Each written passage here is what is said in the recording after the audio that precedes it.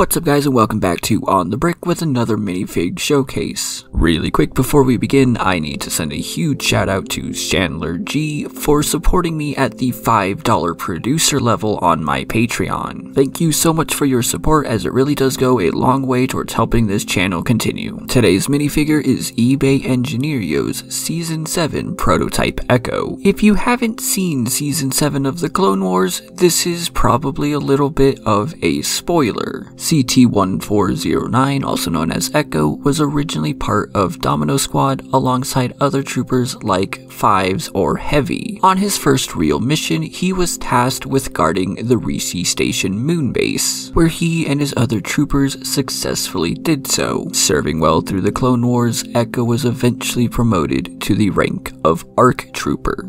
Echo was then tasked with a mission to the planet Lola Seyu, where he was to be part of a team meant to rescue Jedi Master Evan Piel and retrieve coordinates to the Nexus route, and it was on this mission that Echo seemingly died. Having been turned into a cyborg and used as a weapon of war for the Separatists, he was eventually saved by his longtime friend Captain Rex with the assistance of Anakin Skywalker and Clone Force 99. And after being rescued, Echo in fact decided to join Clone Force 99, also known as the Bad Batch. As I said, this minifigure does come from eBay Engineerio, and it is a very interesting mix of a figure. The printing on the helmet seems to have been done very well, and it seems to be very well aligned. The lines are smooth and the colors are bright, until you look at the top of the helmet, until you can see the blue fade out, and it looks like the helmet was carved. This is something I did on old Lego clones when I wanted to turn them from Phase 1 into Commandos. And also I need to say that it wasn't something I realized until I was taking this closer look. I'm not entirely certain if this helmet is an official Lego helmet or if it is like a resin casted or something. I'm pretty sure it might have been an ARC helmet, and eBay Engineerio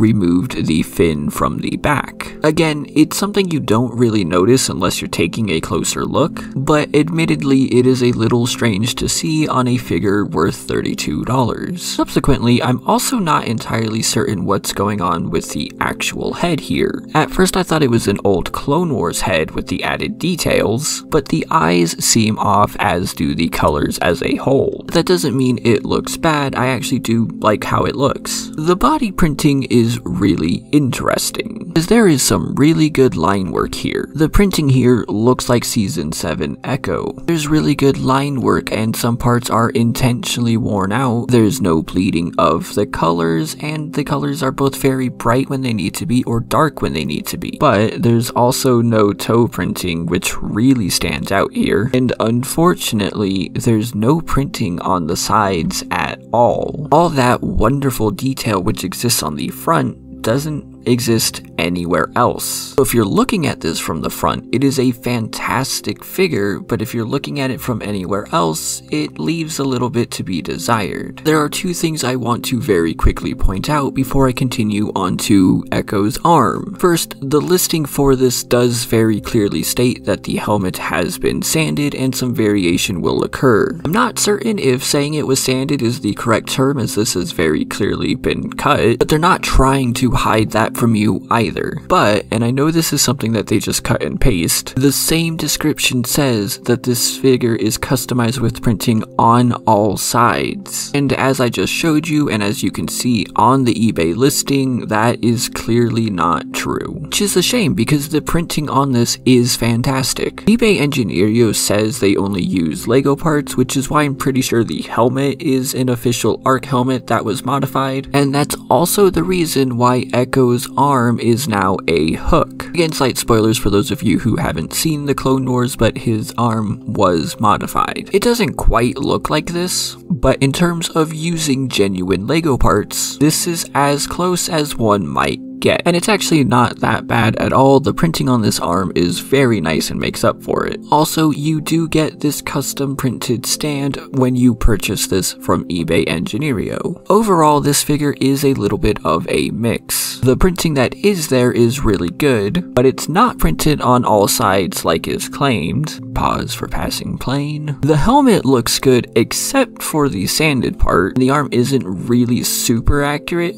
but it doesn't look bad either. This figure is currently sold out on his eBay page, but if it ever goes back in stock, I would still recommend picking it up. Or if you want, for the same exact price, you can pre-order minifigs for used version, which should release in just a few weeks. In any case, that's all I have for you today. Please let me know your thoughts in the comments down below. Remember to like if you liked what you saw, and subscribe if you haven't already. Thank you to all of my patrons who help continue make this channel happen. If you want to join them, the link for that is in the description down below. And please don't forget that this guy is part of my massive giveaway that ends on Tuesday. So thank you so much for watching, and I will see you then.